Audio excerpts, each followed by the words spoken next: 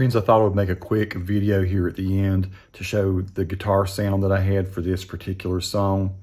I used something very unconventional, a very unconventional setup for this.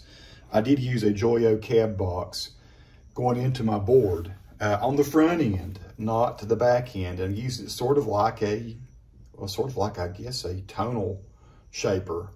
And so I have a 57 twin cabinet set up here, and I could, I guess, maybe later share the settings that I had there. But I was running, first of all, into the board. I was going into a this silver clone that I have here. I was going into a Joyo American, then going out to a Strymon Iridium that is set for the round sound. It's a Fender sound, and I use cab C. You can see the settings that I had there. So strange setup, cab box to the clone. Usually you wouldn't do it that way at all. Over here, it just sounded good. It sounded good and it's low noise. And then to the Fender American, those settings. Here then over into a Hall of Fame reverb, and also the flashback delay. Actually, I guess flashback delay first and then the reverb. And then out to the L12 into these two channels over here. And so I recorded that. I recorded a reference track that was coming off of the video up here that I'd done. The backing track was done in Band in a Box, and I actually mixed it live. I might do a video that shows how you do that.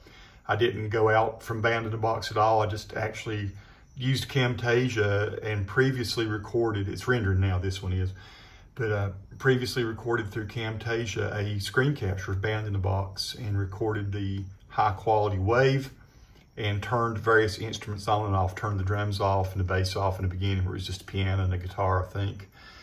Then let the bass come in, then let the drums come in using the mixer that was on Band in a Box. If you actually want to watch what goes on over here, you'll see me, I left it in the video, you'll see me turning stuff on and off there manually. So I recorded the background video first, and then I sat and played guitar to it using Camtasia. Did a second round of Camtasia recording a quick time screen capture of the video, and then using the camera on my Mac to shoot myself playing guitar. It was not a perfect performance, but it was something fun. It was just me tracking an idea. So I missed a few notes here and there, but this is something I'll go back to and work into a song. It's just a jam more than anything. The song is Remember to Forget, and so it will be kind of a cool little country-ish song that you'll hear at some point. I should also talk about the guitar that I'm playing. This is my Made in Mexico Strat, just a standard Stratocaster, and this is what I call the Heapin' Helpin' Strat.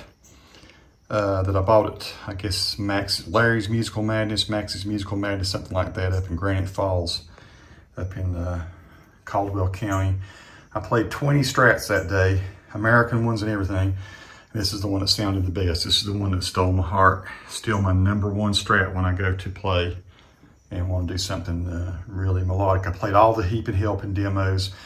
If you want to do a search on my channel for Heapin' Helpin', you'll hear this guitar on almost everything. And it's just been one of the best recording Strats that I've ever had. That's how it was done, folks. That was the setup. Peace to all who watch. Subscribe to the channel if you like.